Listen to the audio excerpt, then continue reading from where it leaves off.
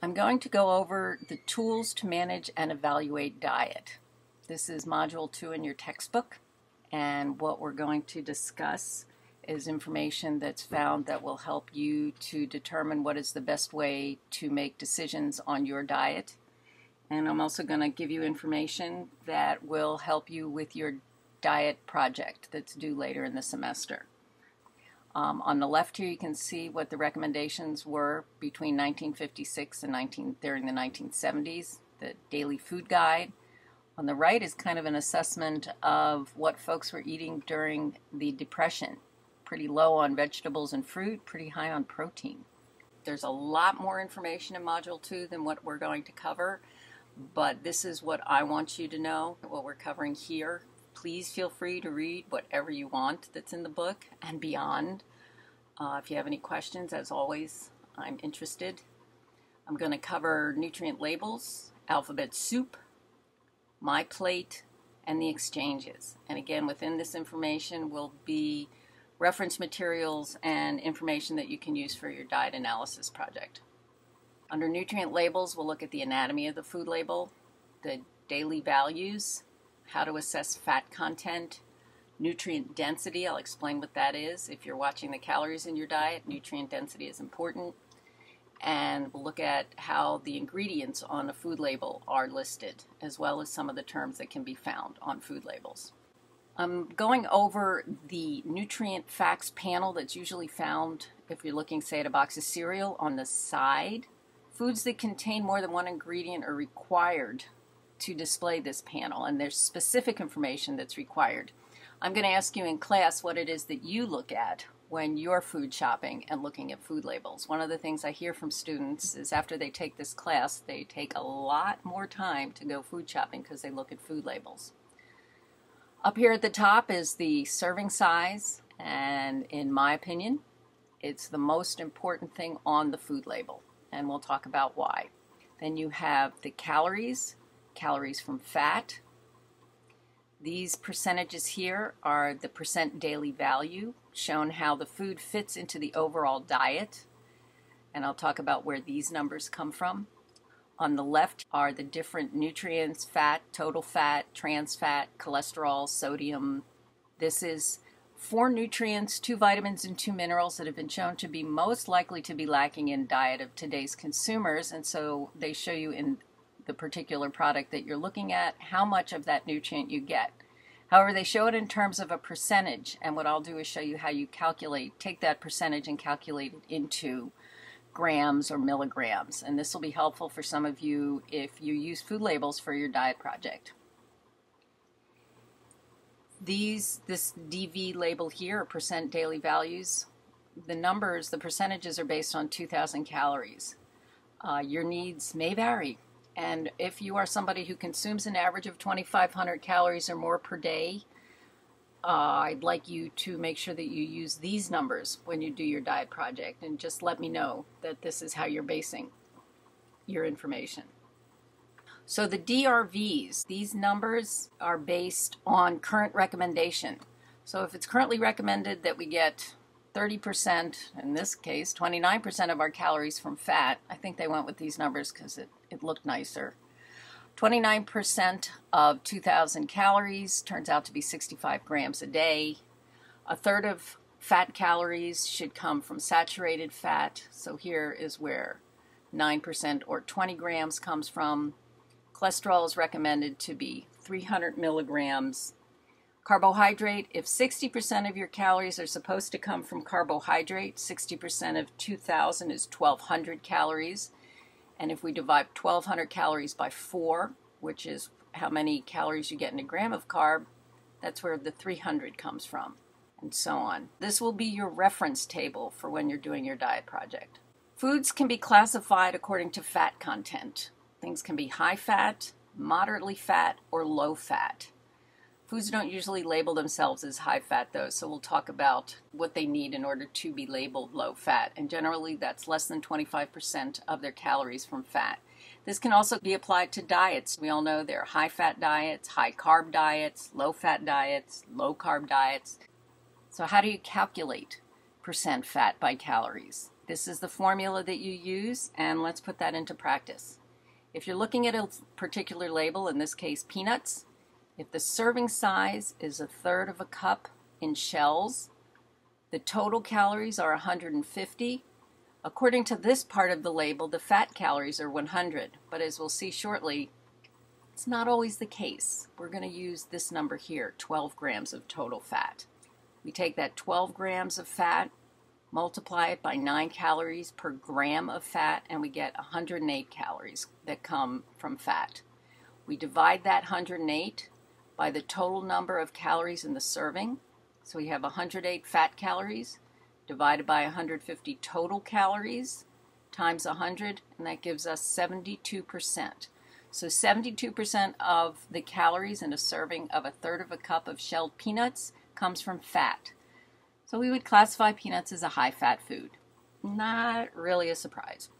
But let's say you want to calculate the percent of fat by weight or by volume. Say you've been buying lots of frozen yogurt because it says it's 97% fat-free, and that sounds like a really good deal. They must be using skim milk in order to be able to have that label as 97% fat-free. Well, ladies and gentlemen, let's dissect that information. My apologies for the fuzzy label, but what I want you to look at, if we're looking at fat, we have 8 grams of fat. That's what you want to look at, and you want to look at the serving size. In this case, one cup or 240 mils. For our purposes, we're going to say that mils is equal to grams in order to calculate that percentage. So we have 8 grams of fat divided by 240 grams in a serving. Multiply that by 100 for the percentage, and we get 3.3% of the calories in a cup of milk, of whole milk, comes from fat, which makes whole milk, by the way, 96.7% fat-free. So when you see this number, whole milk is 96.7% fat-free by weight, not by calories. Your 97% fat-free yogurt is not calorie-free.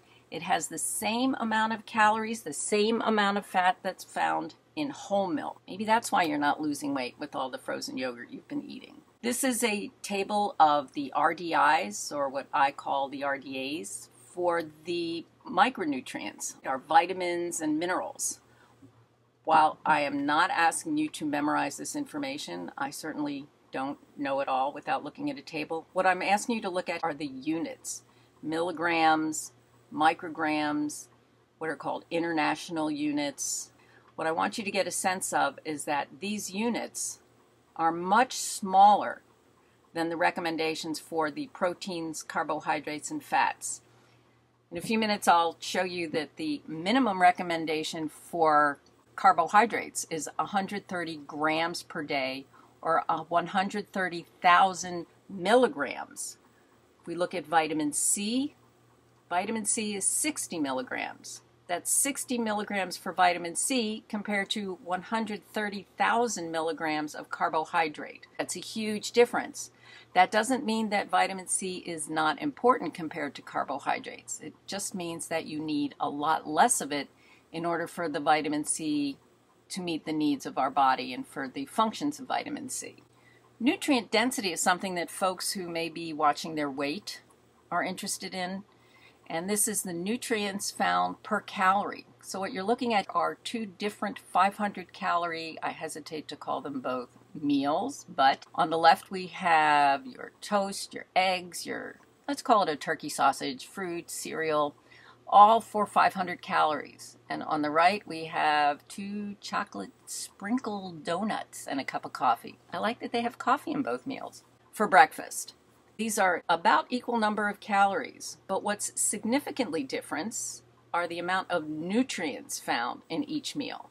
I believe you can determine which one is more dense in nutrients. This is looking at a 500 calorie meal. If we look at 100 calories of liquid, let's just compare 1% milk, whole milk, and a cola beverage, since we don't want to have any brand names mentioned. We have 100 calories of each of these beverages.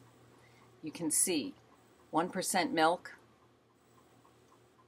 whole milk, and cola. Does this mean you should never have cola? No, I would never tell you never to drink a cola beverage. But if you're watching your calories or you're concerned about your nutrient intake, which of course I know all of you are, then on the whole, your choices should be more towards nutrient dense. And when I say on the whole, and we'll talk about this more during the semester, I'm not saying every day, although that's certainly a good recommendation, but on the average. Now, for those of you who are looking at this part of the food label for something that you like to eat and you're going to include in your diet project, and you can't find that number, let's talk about how to make the calculations. If we look down here and see that this particular food, I guess it's a cereal, contains 25% of the recommendation of vitamin C. What does that mean? How many milligrams of vitamin C are found in one serving of this food? Well, we know from a previous slide that the daily recommendations for vitamin C are 60 milligrams. So if we take 25% of that, we find that in one serving of this cereal, you get 15 milligrams of vitamin C. That's 15 milligrams per serving. And that can be helpful when you're figuring out information for your diet project. The ingredient list, also found on the food labels, the ingredients are listed in descending order of predominance by weight, not importance of the food or the ingredient, but by weight. So in this particular food, and I think this must still be the cereal, the heaviest ingredient, or the one that can be found in the highest amount, are whole oats. Then we have corn, flour, sugar, different types of sugars, the ever-present high fructose corn syrup, coconut oil, and down here we have the vitamins and the minerals. And it makes sense that vitamins and minerals would be found in the smallest amount because, as we said previously, it's not that they're not important, but we don't need as much of them in order for these nutrients, these vitamins and minerals, to perform the necessary functions in our body. Some of the terms that are allowed to be on food labels, something can be listed as free, like cholesterol free or fat free, if it has negligible amounts per serving. Now, one thing I want to talk to you about is this is trans fatty acids per serving. A product is allowed to say that it is trans-free if it contains less than 0.5 grams of trans fatty acids per serving. Now, suppose this food label said it contained partially hydrogenated coconut oil. Those words themselves, partially hydrogenated, mean that the product contains trans fatty acid, because the process of partial hydrogenation results in the formation of these fatty acids. However, if one serving of that product contains less than 0.5 grams, which means it could contain 0.49 grams, it may be, by law, allowed to list it as trans-free. Products can also use the terms reduced or less, light or LITE. This is my favorite because it can be lighter in color or texture compared to the original product and still be allowed to be listed as light. So I think, ladies and gentlemen, that if your Bud Light was listed as Bud LITE, you'd want to look at the calories because it might simply be lighter in color. Here's some other terms which will be helpful for you when you're sitting around having drinks with your friends and talking about what you learned in nutrition this week. What I do want you to just remember is that when we talk about 3.5-ounce servings, particularly pertaining to meat, cheese, animal products, we're usually referring to 100 grams of a serving. The food package labels use nutrient panels, the facts panels that contain the dietary recommendations, the latest recommendations. To determine whether a food is high in fat, you calculate the percent calories from fat. Nutrient density refers to the amount of nutrients per calorie. Ingredients are listed in descending order by predominance of weight or volume, and there are specific definitions of terms that can be used on food labels.